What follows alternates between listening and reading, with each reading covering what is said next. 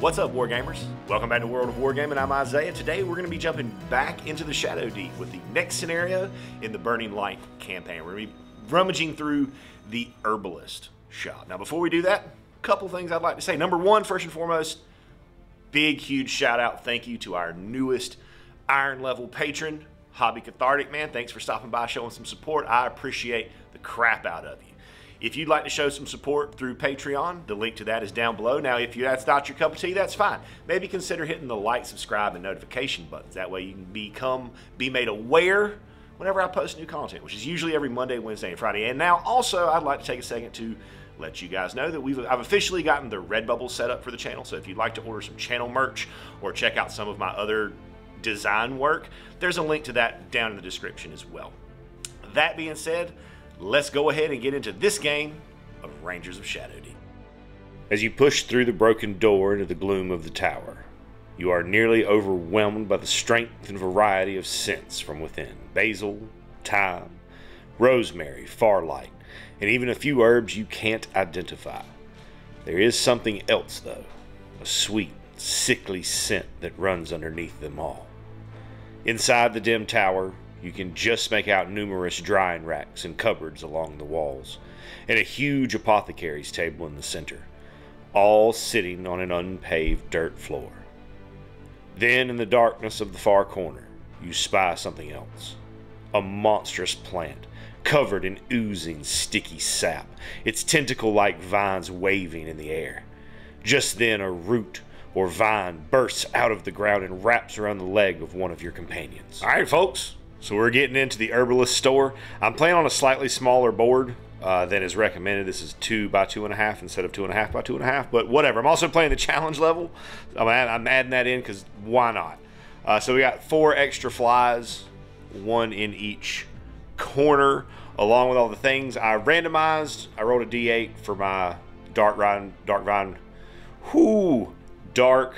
root vine that starts adjacent to a random character, and rolled Dundrick, of course, which is fine. It's fine. Everything's fine. Everything's fine. The inside of this tower is gloomy, so line of sight is reduced to 12 inches for the duration. My points of interest are the apothecary's table in the middle and the 4 cupboard/bookshelves behind each of those dark root vines. With that being said, we're in turn 1, Ranger phase. So we're going to start with Samuel, who's just going to get up out of the way. He's going to come, double move, yeah, to right there, and just chill. Dundrick is then going to use his evade to step back an inch, and then he's going to shoot. And do I want to do it here? Nah, we're going to hold that. Oh, we're going to use our reroll. I'm not rolling a 1 off gate. Yes, there we go. So I burned 2 of my heroic abilities. Whatever. That is a 19 plus 5 is a 24. Over there, armor 10 with 6 health. That will absolutely obliterate that dark root vine. I have 1 companion activation left. I'm not exactly sure what I want it to be just yet. The Tobias, I'm going to move him 1, 2, 3, 4, 5, 6 to here. And we're going to take a shot at that giant fly in the corner. 14 plus Tobias's. Let's go look at the sheet. Plus 3 makes a 17. Over the flies 12, that'll hit. Over armor 6, that'll kill. Alright, dead fly. And then we'll go to monster phase. So this is where the monsters start. So since the maximum line of sight is only 12 inches, this was the only model that could actually see anybody. So it did move towards Samuel. Everybody else just double moved towards the target point, which in this scenario is the entry point where I came into the room. We'll then go to companion phase. Matrim Mason is going to move just a little bit of his movement. He's going to move 5, and he's going to throw a dagger at that dark root vine. Ooh, Dark Root Vine is +1, so 20. And I am +1. So they're 19. No. Yeah, they're 19. I'm 20. So I do get through. Beating their armor, even with the -1 damage, that will peg that guy. Good roll. Good job, Matchram. I really didn't expect that to go that well. Everybody else is just going to be shuffling around, so we'll show you where they start. And this is where we all end up. Where we stop, let's go to the deck, because it's the end of the turn. We'll draw the red ace. We'll bring a Dark Root Vine in on us. On a 3 that'll be on Matchram. He needs to make a move test. A move roll, target number 14.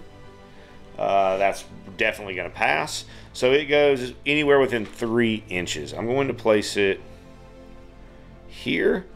That way Dundrick has a very clear shot on it going into the next round. We're going to pick up these activation tokens right here. We're going to go turn 2. Ranger phase. Alright, so Dundrick is going to go first. And he's going to use his steady shot here. So +5 to the roll. 11 plus 10 is a 21. Over there 10, which will do enough to slay that Dark Root. Perfect. And then he's going to move his 7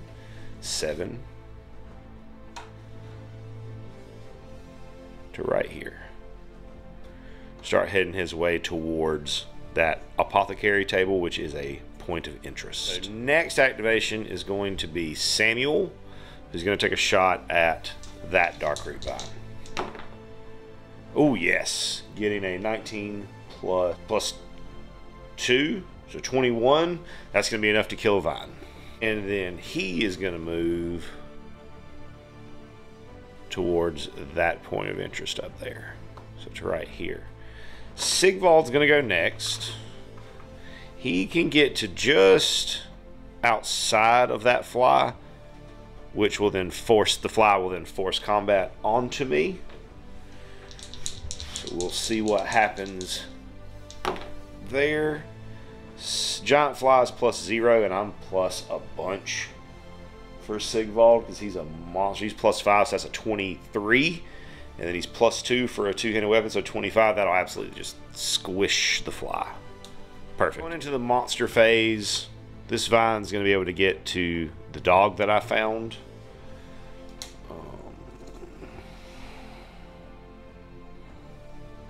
I don't think anybody's within 12 of this guy. No, the dog is, so he'll move 9 towards the dog. He can fly right there. Okay. Can't see anybody. He's within 12, but he can't see anybody because of the bookshelf there. So he'll move towards the target point. It doesn't say that they can do this, but I'm just playing that they can kind of go under stuff because it is, in fact, you know, a root, so they're kind of growing up. So I'm just kind of ignoring the terrain for them. And this fly can also not see anybody, so it will double move to there, to right there. And of course the big dark root plant doesn't have a movement. It cannot move, so it's stuck in place. Which brings me to companion phase. Tobias is going to move and take a shot at this fly. 15 plus 3 is an 18. Against an 18 will be a miss. It would have been actually a 17 for me because I moved and then shot. So fail, miss shot. Demona is going to put a fireball right there. So against the first one. Ooh. Oh wait, no, that's me. I'm the green one. That's a crit for me. So that's going to absolutely wipe out the dark root.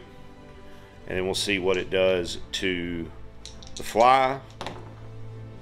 9 plus 3 is going to miss the fly. So I'll take that. I'm okay with that. That was a pretty good fireball. I'll take it. She's then going to move. Where's she going to move? She's going to move up here with the dog to provide some support in that struggle, I think. And then I believe my friend here is going to approach and swing at that vine with some support. So he's got +4 on support and +1 for being right. So he's +5 to the roll. That's ooh, not great. So 6. Nope. So that's going to be a miss for me. It's going to be a 16 for the Darkroot Vine coming back at me on my armor 10. So I'll take 6 damage there.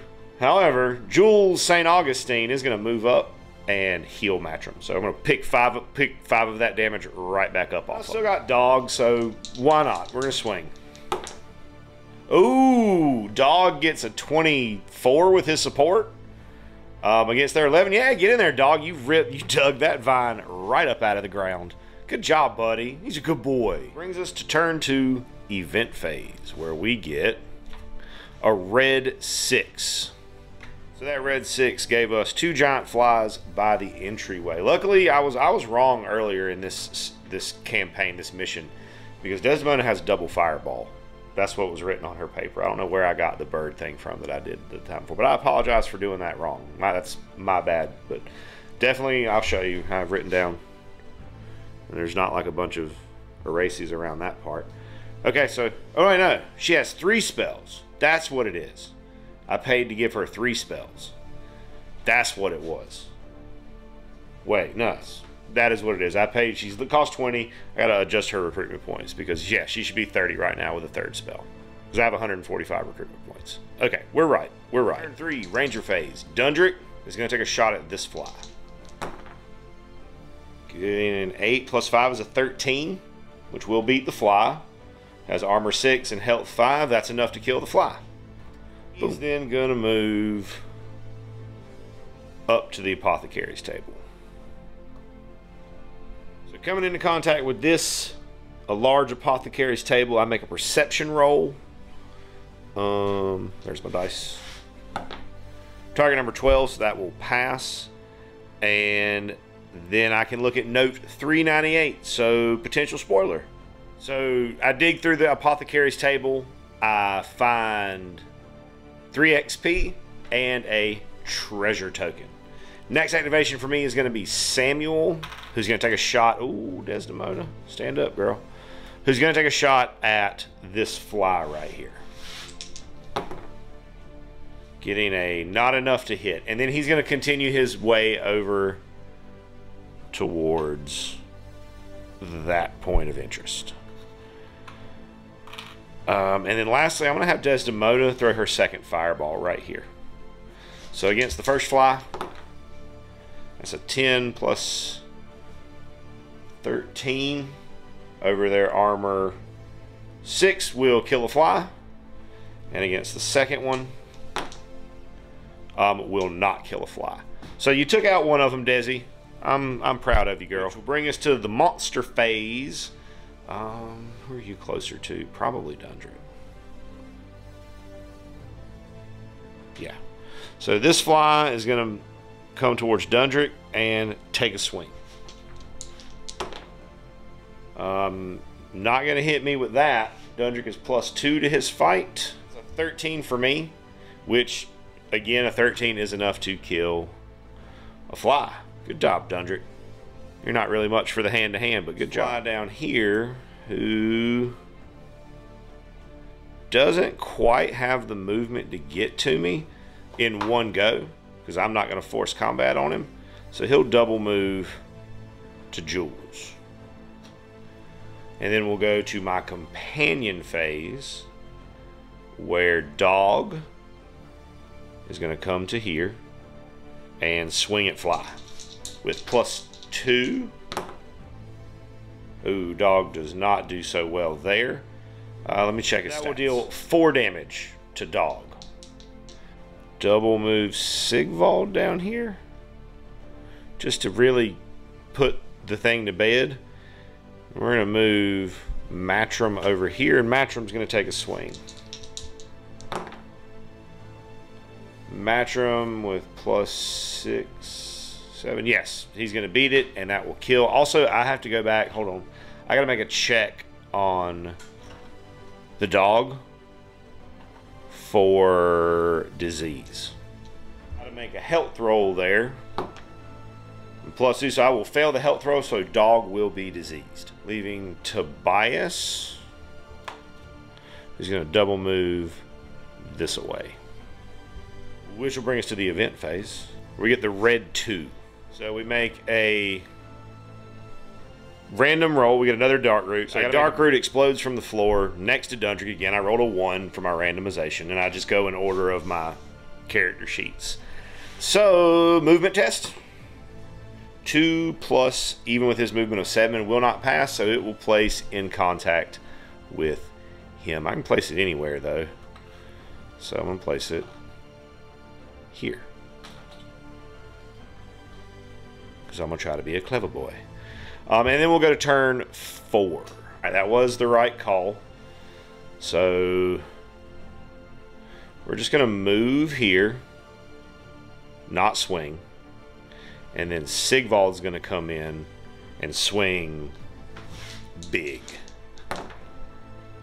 4 plus 5 for base makes 9, plus 4 more for the support makes 13, which will beat the Dark Root Vine but will not kill it. It will only deal 3 damage to it. Correction. It will deal 5 damage. 4, 9, 13, 15 because of heavy weapon. So it'll take 5 damage. It'll be at 1. And I guess Dundrick will swing at it. And Dundrick will finish it off. He's just going to move out. So we're going to lose a couple inches going over the table. So we're going to come to like right here. Monster phase, nothing really happens because that can't do anything to me. So we'll go with my friends. So we're going to double move to here. We almost get to that point of interest, but not quite. Desdemona. Going to move out towards those bookshelves. He's going to move up to this bookshelf, so let's check that one out. In the partially broken bookshelf. Oh wait, never mind. I have to spend an action there. So I don't have, oh no, yeah, because I move up and I spend an action to open the cupboard. Yep. And I will look at note 975. So if you don't want to know about that, I don't know what to tell you. As I open it, there's this big poof of spores and gas and other gnarly stuff that come pouring out of this thing. Everything in it has been just grown over and overgrown with a poisonous fungus. So I have to make a life health check. Roll big.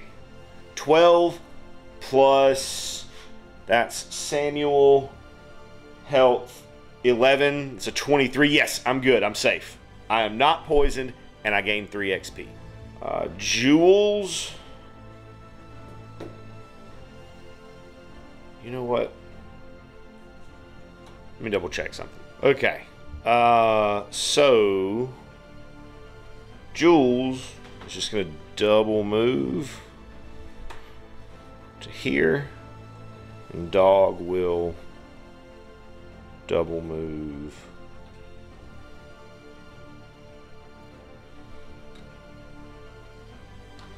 to there. Take that with him. And then we'll go to an event phase. We're going to get a black 7. Swirling darkness coalesces and a shadow knight materializes on a random board edge. So we got 4 board edges. We got a D8. 1.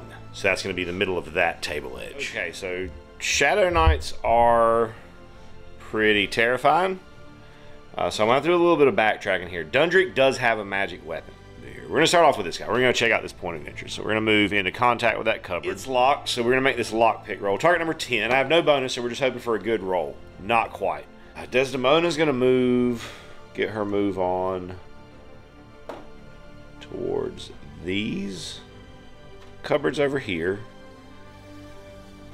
Jules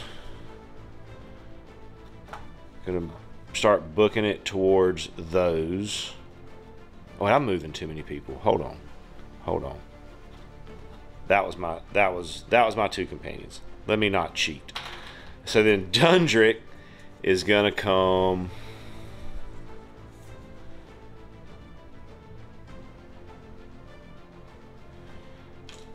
So I can get like right there on the first one. And then I can go another 4. He can move 9, so I want to come to like right here. Yeah, that seems legit. So we'll go monsters, which is just the Shadow Knight, who's gonna move.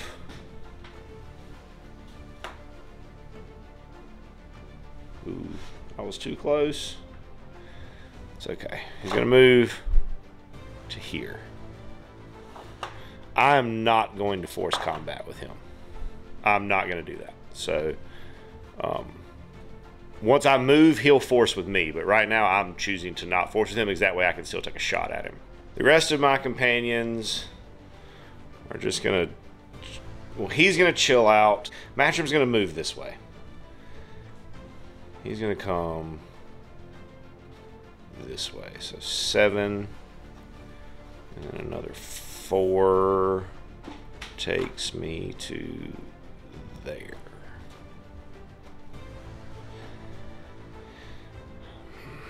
He's gonna move down this way. Dog is gonna move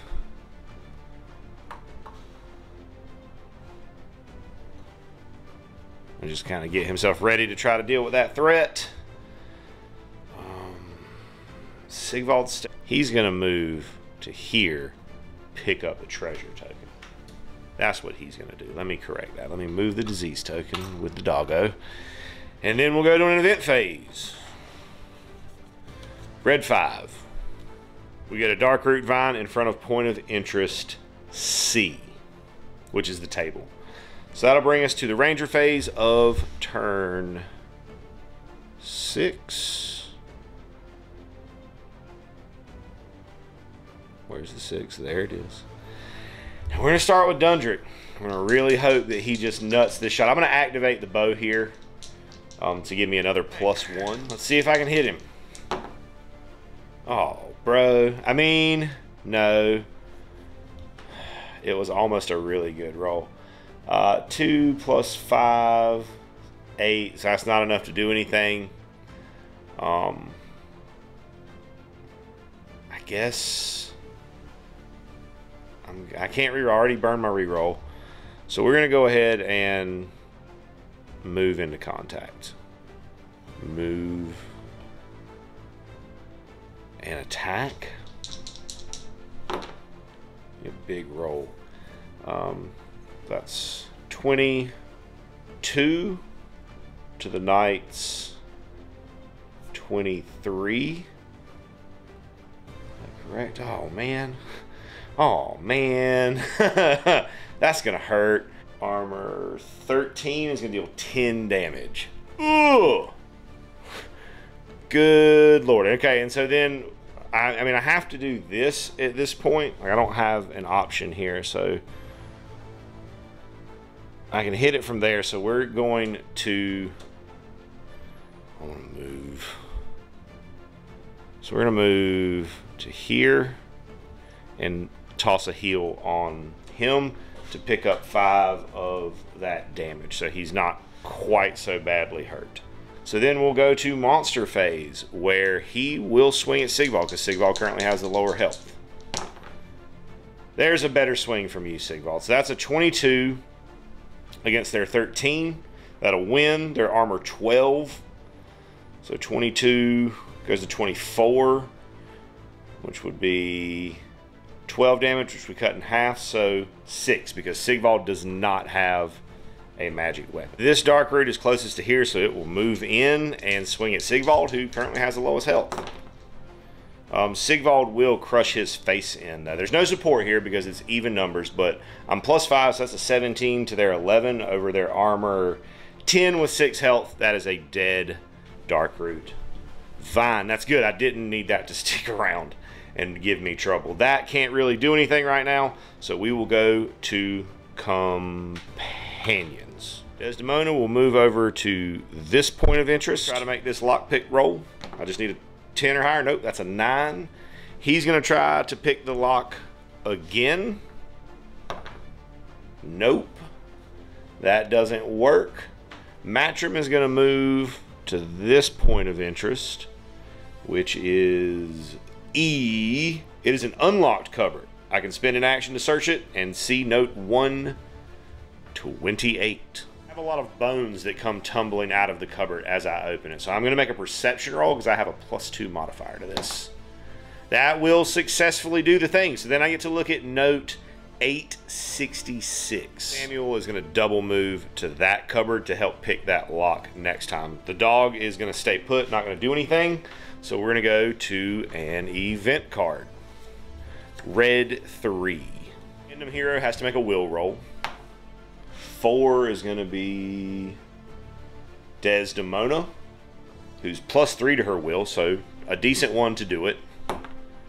12 plus 3 is a 15. My target number was a 12, and I succeed, so I get to look at note 822. A blinding light, and I have a vision of the decanter of St. Amelia, and I would be healed to full health and cured of any disease or poison. However, Desdemona is at full health and does not have any disease or poison on her.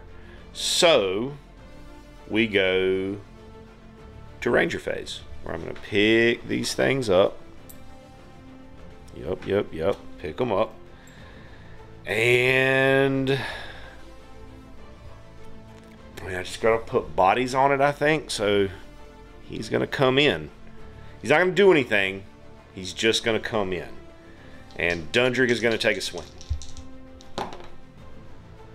Okay, that's going to hit for 16, 18, 22.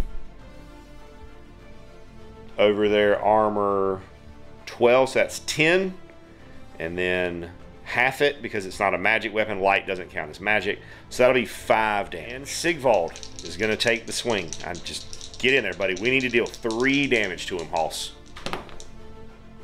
Oh, Sigvald. Bro, you're killing me. Actually, I think you just killed yourself. 8. Yeah, it's definitely. So that's 18 against armor 13 because he's undead and I have the Holy Book. So, yeah, that's going to be 5 damage, which doesn't kill me, but it does leave me at 1 health. So a good, strong chance that I might die during this upcoming monster phase, where that Shadow Knight will swing at Sigvald. Sigvald, just do it, buddy. Oh, you did it. My guy. That's my guy. So that's going to be 21, 25, 27. That's enough to do the 3. So Shadow Knight is dead. Sigvald's almost dead, but not quite. Samuel's going to try to unlock that cupboard. He's got lockpicking +3. So nope, he can't do it either. Desdemona's going to try to pick the lock. Oh, all right, no, she's not. No, she's not. Matrim's just going to move over.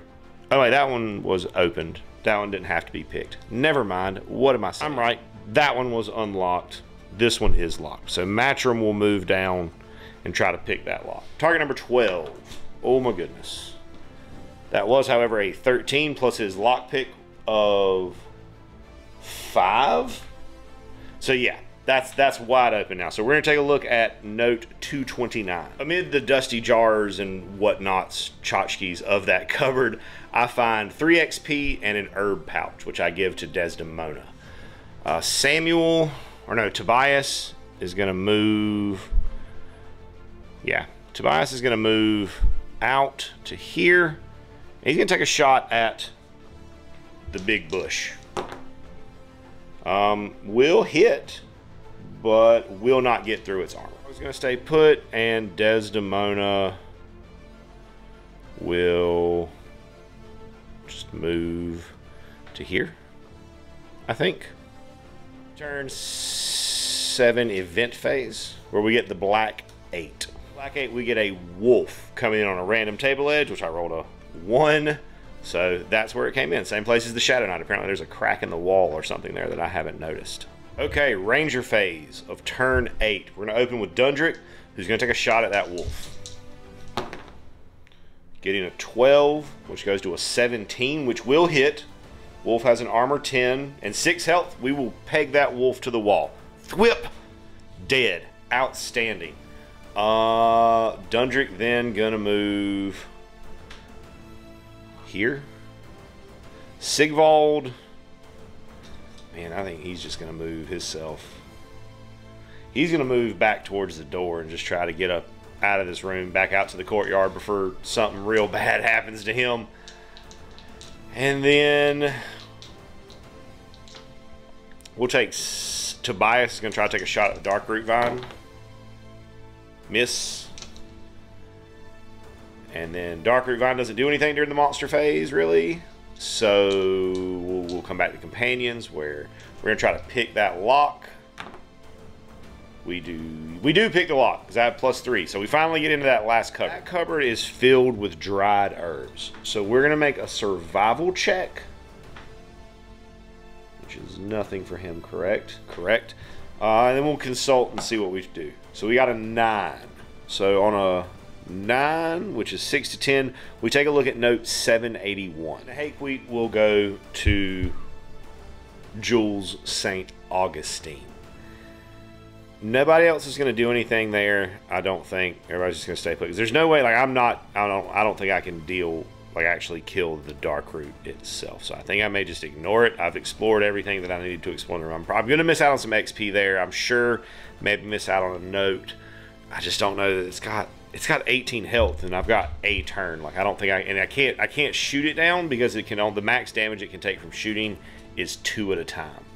So our last event is the red 4. I'm gonna make a roll for the doggo. 12. He makes a full recovery.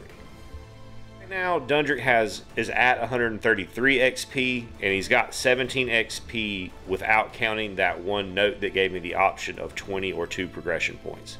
So I'm going to take the 2 progression points on that. Since 17 is enough to get me to a level, I'm going to go ahead and use those 2 progression points towards helping somebody get further. For his heroic ability, we're going to take for his new heroic ability, we're going to take Roll with the Punch, which is if he loses a hand-to-hand combat, he can use Roll with the Punch to have that damage rounding up.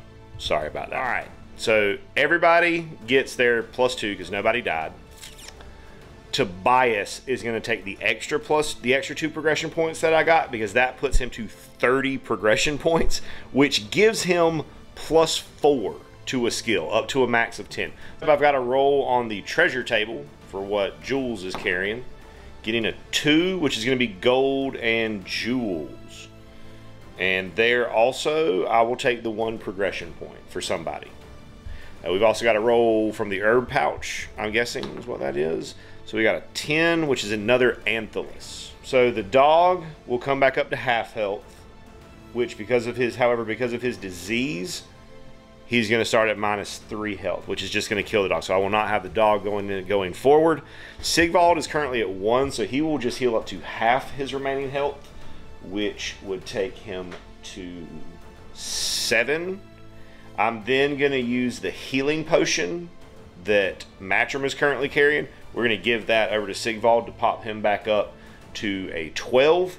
And then we're going to make some survival rolls to see if we can heal the rest of that up. So starting with Dundrick, 2 people can make a roll. Dundrick will top him back also. Everybody's going to, dog is gone. Everybody else will be going into the next scenario at full health. Thanks so much for tuning in, hanging out while we played the Herbalism Shop scenario for the Burning Light mission campaign.